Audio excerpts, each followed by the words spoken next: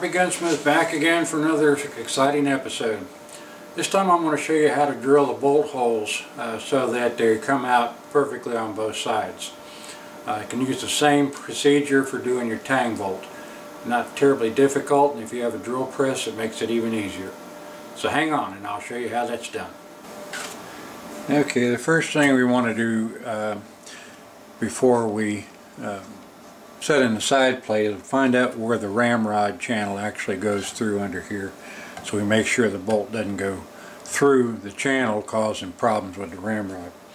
And the way we figure out where the depth is, some of these pre-shapes you'll see have a small hole back here where somebody's already checked it when they were running the stock. But basically it's just drill a hole. I use 5/64, drill down until you feel it pop through and hit the bottom of the ramrod channel. Stop. Okay, don't go out the bottom of the gun. Next thing you do is take a piece of wire, 1/16 inch, set it in there till it hits the bottom of the ramrod channel in there, and then look across the level here.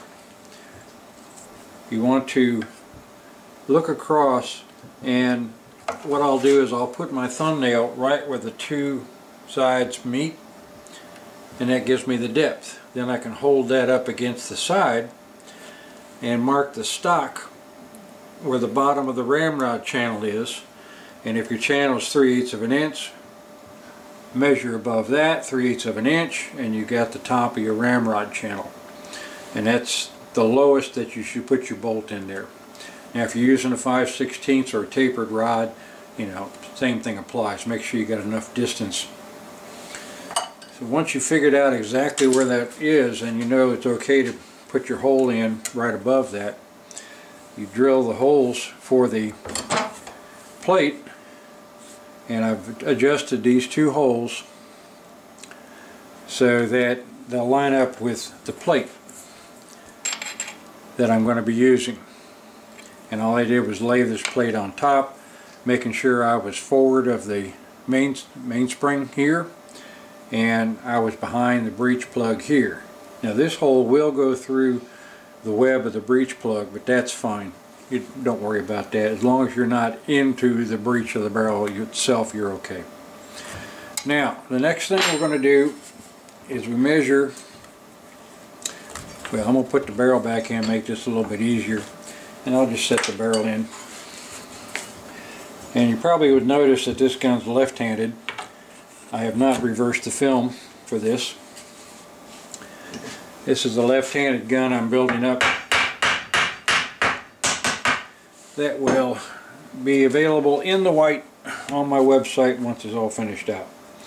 Alright, got the barrel in, and what I'm going to do next, let me turn this a little bit so you can see it better, is I use a depth gauge from the top, making sure it's level with the top flat of the barrel, and I measure down to the center of the hole, and then I reverse and measure down on the other side so I can mark where the depth is for the ramrod on the other side, or where the bolt hole goes through, I'm sorry. So once again, making sure it's flat, I'll measure that down, put a mark there, so that's how far I want it down. Then you have to make sure that you've got it lined up perpendicular across. Seems like a lot, but it's not too bad. So I'm going to lay a straight edge across here, and I've got it eyeballed it center on the hole on this side, and I'll center it on that side. So now I've got where I want the hole to be. Okay, and I will put a starting hole there.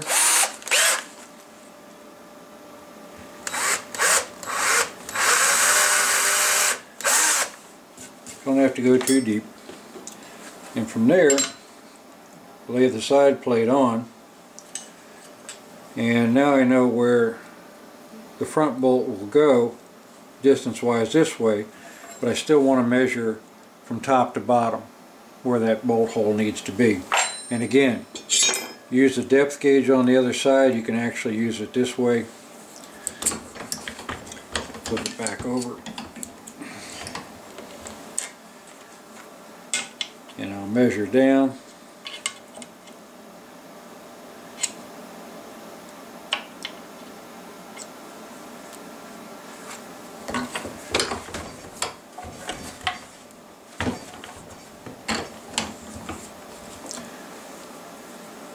Measure down this way. And now I know where I want that hole to be. So I'll center this up.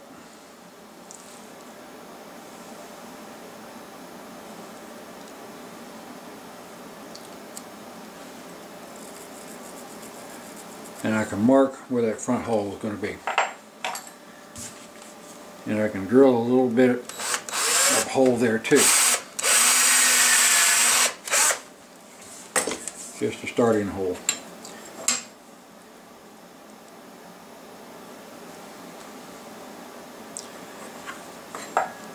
Now, I'll show you how we drill these all the way through. And I've done this often enough that what I can do is I can use some sort of center punch or something on this side, put my drill on the other side, and looking down at a 45-degree angle, I can actually guide to the point on this side and drill through. And I'll usually go halfway one way, turn it around, and go halfway back the other way. But if you're not careful, of course, you know, you'll get all cattywampus and the hole will go off center.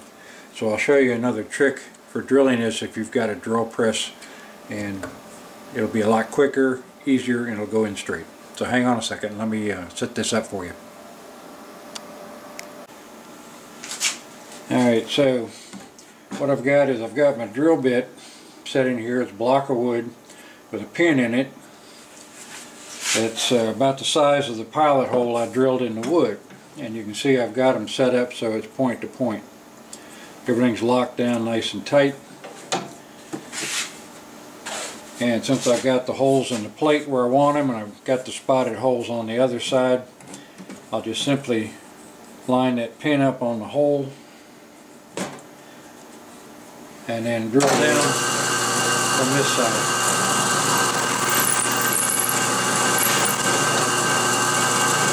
Flip it around and finish drilling from the other side.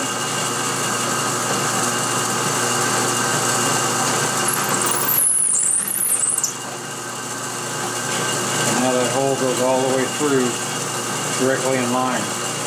Do the same thing on the back side. When you're drilling this way though, you're going to be going through the bolster probably. Or if you feel it hit the bolster, and you know you're not going to go completely through it, but you might nick the back edge of it, take the barrel out and finish drilling, because otherwise that bolster on the back of the breech plug there might throw your bit off a little bit. Then you can go back and file the rear of the breech plug with a U-shaped notch to clear for the bolt that goes through. And once you got both of the holes drilled all the way through, you can go back and drill out to the final size you need for clearance of the bolts.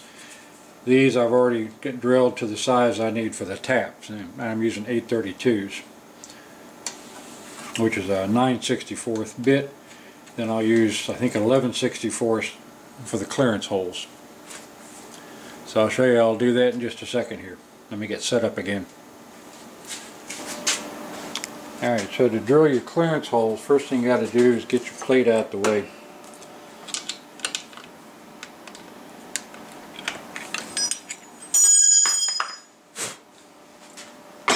And I drill from this side so I know that the hole I drill will be in line with the hole that's already there. And just for the fun of it, I'll put a center on the other side, as I mentioned earlier, and drill towards it. If you just have a light grip on your drill, it'll follow the hole that's already there and simply enlarge it. Now this one back here is going to go through the bolster of the plug.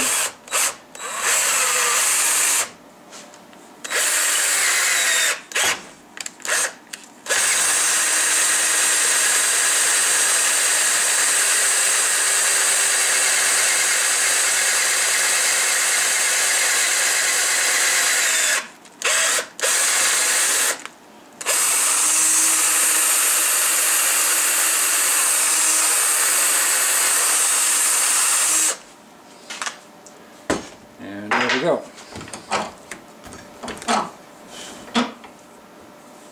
Now I can check my holes again to make sure everything came out right.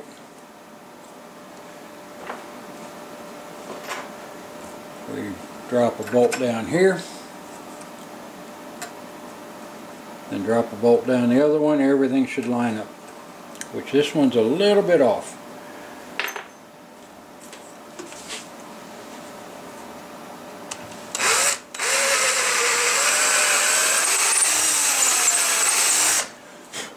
Easy enough to take care of. Now those bolts will line up with the holes in the plate. So that's pretty much it. Not terribly difficult again. Just a little trick. Nice and tight. Now I'll simply put the plate in place and run my taps from this side down into the plate. That way it makes sure everything's lined up properly. So there's the side plate all set in place. The holes have been drilled, tapped into the plate, and I've got it locked down. Now all I've got to do is scribe around this and start inletting it into the wood.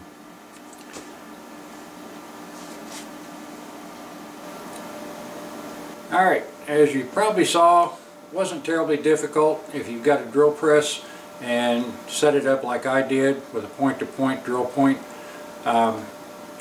holes go exactly where you want them to be. Drill first with an undersized bit. 1/8 inch is fine if you want, or go ahead with a 9/64, which is the tap size drill bit I use for the 832s.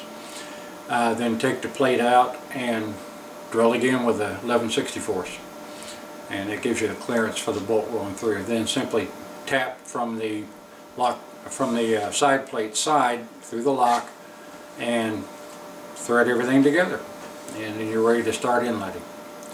Alright, so until next time, y'all take care.